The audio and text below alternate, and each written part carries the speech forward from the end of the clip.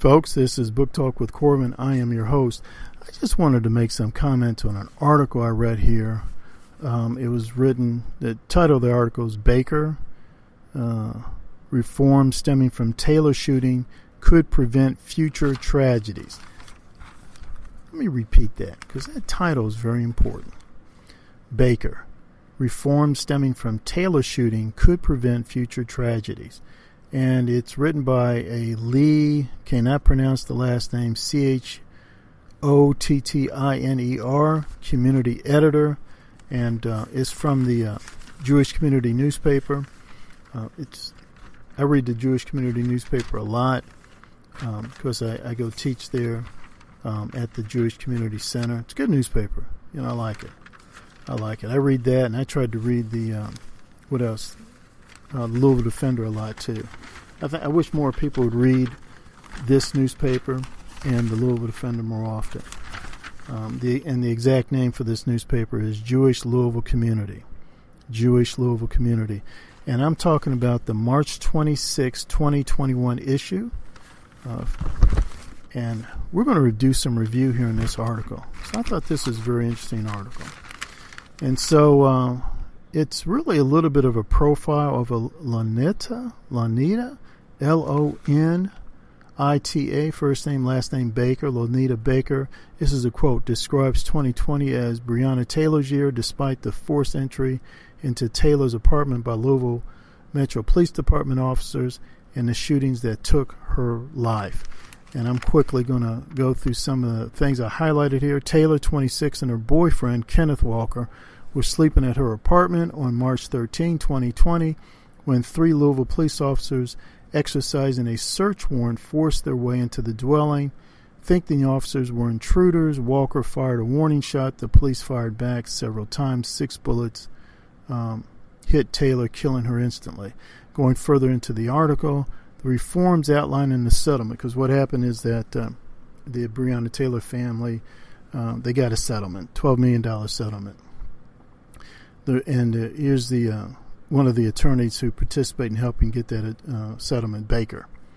The reforms outlined in the settlement fell into 3 categories: community reforms, accountability reforms, and reforms related to the no-knock warrants that led to Taylor's death. Going further into the article, it was more about what can officers do differently to protect our community, to build relationships with our community. The accountability reforms are designed to create barrier systems for LMPD to identify problem officers before it's too late, including tracking officers fired for cause that they can't get hired at other police departments. And at the end here it says, Baker, a former prosecutor, public defender, and government litigator, is optimistic that the reforms contained in the settlement will lead to long-term changes in policing here. I don't think that the city of Louisville wants to pay another family $12 million in a case, she said, so I do think the city of Louisville is serious about the reform and change. You know what? I had some issues with that. And here's why I'm going to raise those issues. Number one, there was a warrant. Those police officers were serving a warrant. A judge approved of the warrant, and it was a no-knock warrant. But they knocked. The police officers knocked anyway. It's clear evidence that's what happened. And there was no response from inside. They knocked. Other people heard the knocking. There's evidence that other people heard the knocking. Other people acknowledged, yes, we heard the knock, or yes, we heard the police officers announce themselves. And there was no response from inside. Here's another thing that bothers me here. They said Kenneth Walker, fired a warning shot. A warning shot? That warning shot hit a police officer. Almost killed a police officer. Then the police responded. I'm sorry, when you're fired upon, the police officers are trained to fire back. They are trained to fire back. And that's what they did. Here's another little question I have. Walker was the one with the weapon. Walker's the one who got shot, but Taylor's the only one who got killed. It'd be interesting to know, where was everybody positioned? Where was Walker positioned that he didn't get hit, and where was Taylor positioned to where she got hit 6 times?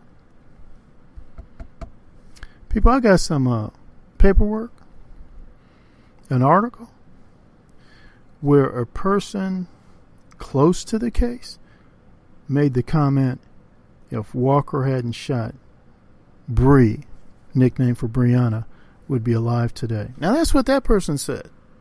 It's not what I said. It's what that person said.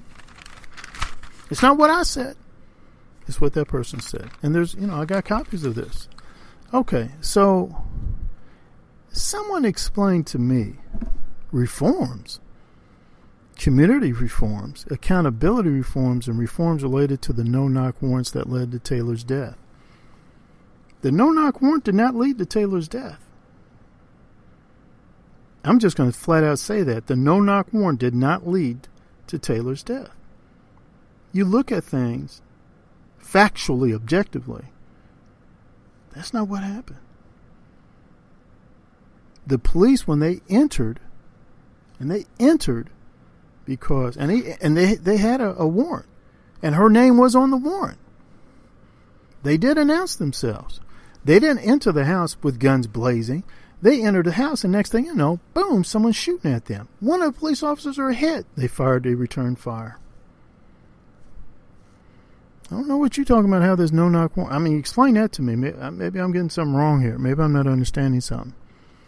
And community reforms make a direct connection between what happened and your so-called community reforms. Where's the connection?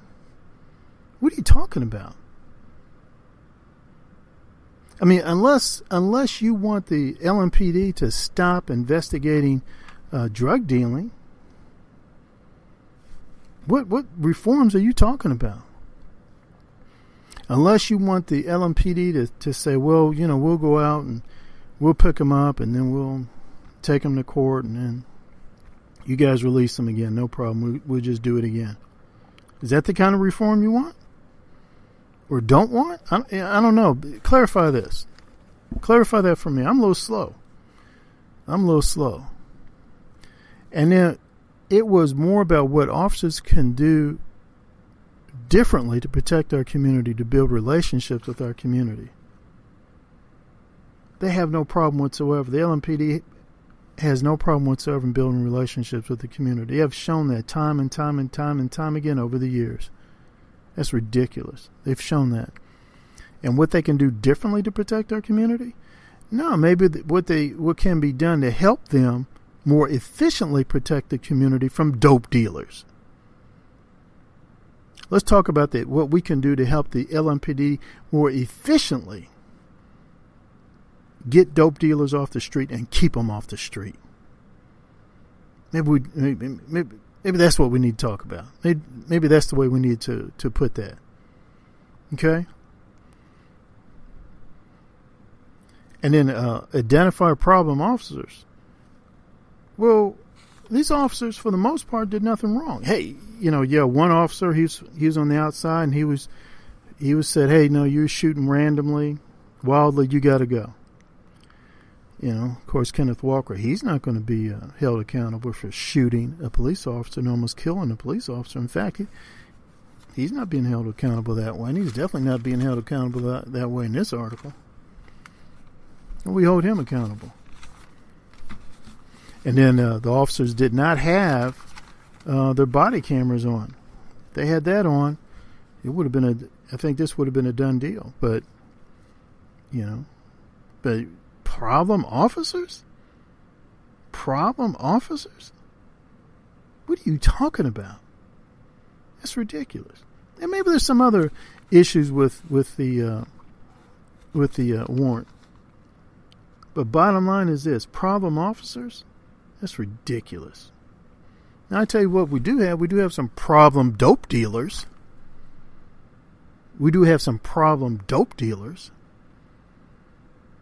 And we may have a problem with people who want to protect dope dealers or help them. Hey, man, I've sold this dope. Can you hold this money for me? Sure, no problem. I think that's a problem. What happened to Breonna Taylor was absolutely horrible. It's tragic. No one can really come close to understanding the pain, her mother's pain, or any mother's pain, when they lose their child, when they have to bury their child. You know, it happened in my family. And there's nothing anybody can say or do to help them get over that.